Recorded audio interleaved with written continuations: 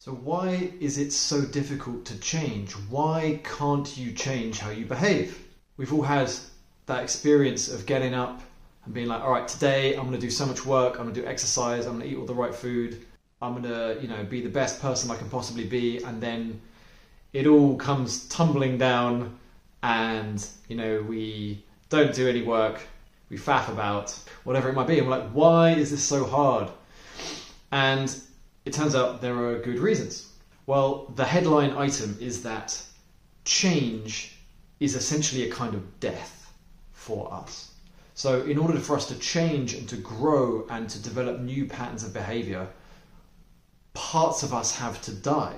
And it feels literally like a kind of a death. And that's why there's resistance to it. There's fear in the nervous system. At the level of the body, there's actual physiological fear at our attempts to change how we behave. As you've gone through life, we've essentially taken on different ways of surviving in the world. We've adopted certain patterns to meet our psychological needs and physical needs as well, though in the modern age it's mainly psychological needs. So we got needs, first and foremost, to kind of fit in, to get acceptance and approval and love, to be cared for by others, to be able to socialize so we can get a job and pay rent and so on and so forth. Everyone kind of adopts, based on their genetics and their environment and their nature and nurture, they kind of adopt different ways of being in the world. So there's some people that are like, they put a lot of effort into being funny, right? Or some people put a lot of effort into working really hard and building a career. And people can do this in unusual ways as well. Like I saw a guy on the news the other day who was a football fan, and he was tattooed from head to toe in the emblem of his football club. You might think, why does anyone do that? It's because he can build a life around it. He can build a psychological identity and use it to meet his needs, because he then knows who he is. Like, I'm this football fan. He gets up every day. He knows he just has to support that team. He goes down to the stadium. He probably gets loads of attention. Get people buy him drinks. It's like a cunning survival strategy to get your needs met, in a sense. There are many, many incredible ways that humans take on identities and worldviews and beliefs and patterns of moving and behaving and relating in order to survive. And the key point is that once we've taken on some of these identities and patterns and behaviors, we tend to stick with them. Because they work, the body holds onto them. They get woven into the nervous system, into our conditioning.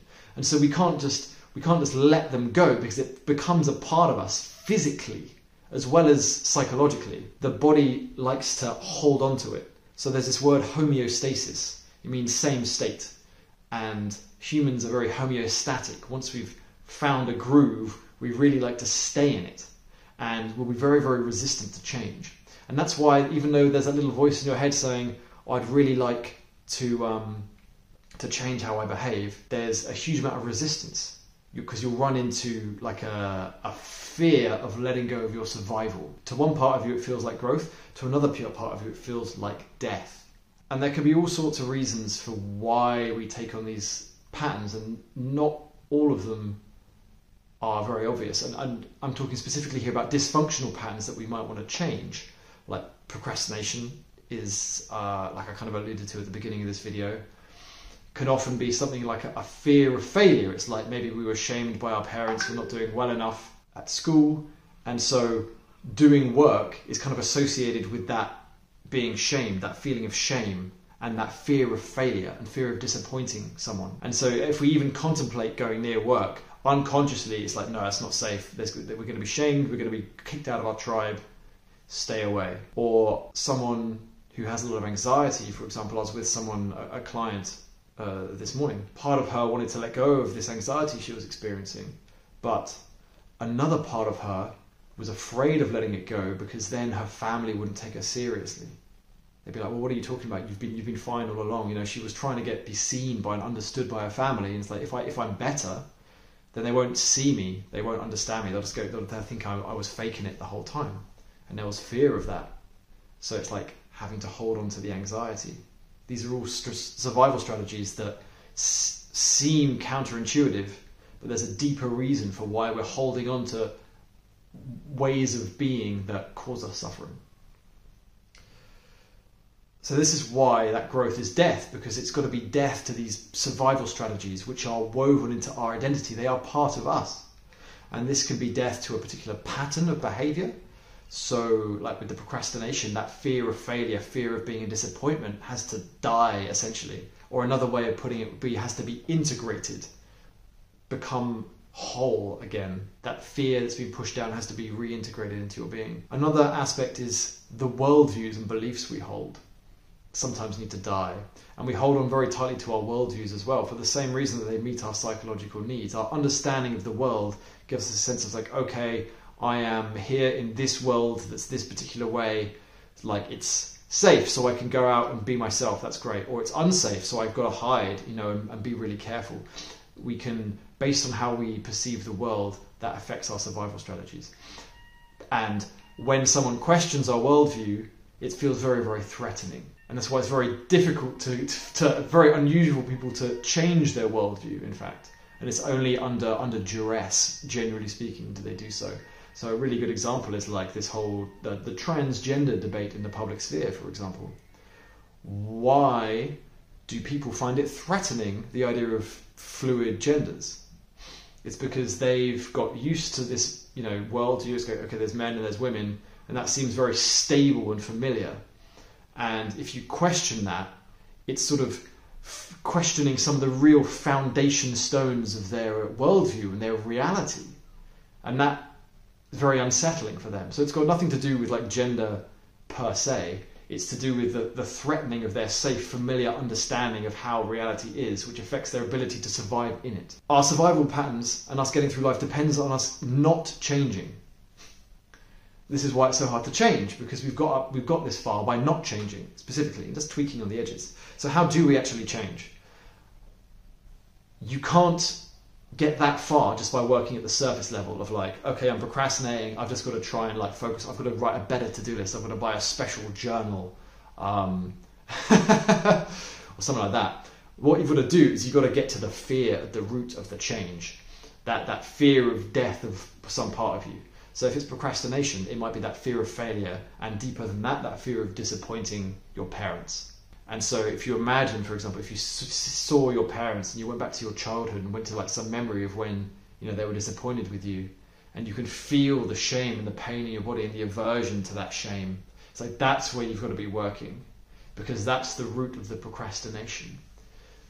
And I won't go into too much detail. I've got other videos elsewhere that talk about how to process emotions and work with these parts, so you can go check them out on my channel if you want to learn how to work with these things specifically, or to send me a message. But you want to always find the hook, essentially. There is always, in any behavior that we have, there's a hook somewhere that's where we're holding on to it for dear life because we need it, even if that whole thing is unconscious. So it's always about asking, it's like, what am I getting out of holding on to this behavior? What do I fear would happen if I let go of this behavior? Like, what do I fear would happen if I stopped procrastinating? If I got on with this project that I'm avoiding, what would happen?